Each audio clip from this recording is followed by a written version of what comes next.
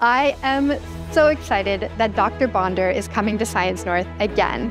As someone who aspired to be an astronaut, of course, she's one of my personal heroes, but she's also an incredible artist and speaker. So having gone to space gives her this unique perspective on the world, on ecology, and that really comes across in her photographs. As a young girl, I was inspired by Roberta Bondar's amazing trip to outer space.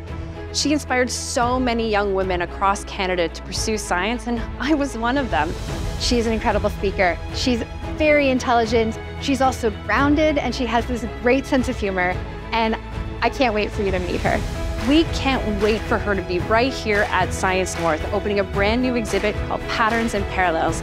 Come and join us, meet Dr. Bondar, and come and explore the biodiversity in the world around us.